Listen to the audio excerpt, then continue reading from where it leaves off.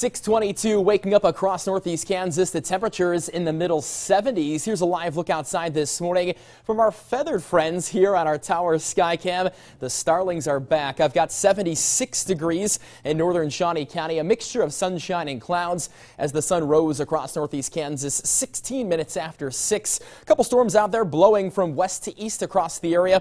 Otherwise, we are dry and continue to dry things out between now and lunchtime. An excessive heat warning in the areas where you see the red color, the whole eastern half of northeast Kansas, west of the Flint Hills, including Manhattan and Junction City. You guys under a heat advisory later on today. It doesn't matter where you live, very, very hot weather. In fact, I'm tracking the hottest day of 2015. So here we go with Future Track so you can plan your Friday. Tracking temperatures by your lunch break in the lower and middle 90s, running anywhere from 10 to 15 degrees above what we saw yesterday.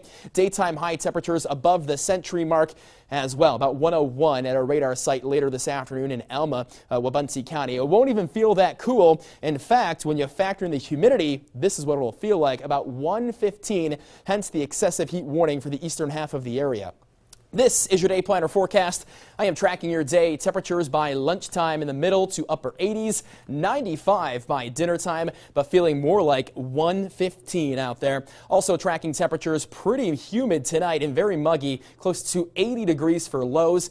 A slight chance for some more nocturnal thunderstorms, though, north of the highway. Matt Miller, he's in tonight, and he will be tracking that for you. Saturday and Sunday, a daytime thunderstorm is possible. Very hot and humid weather, though, over the weekend. Better storm chance on Wednesday. Natalie?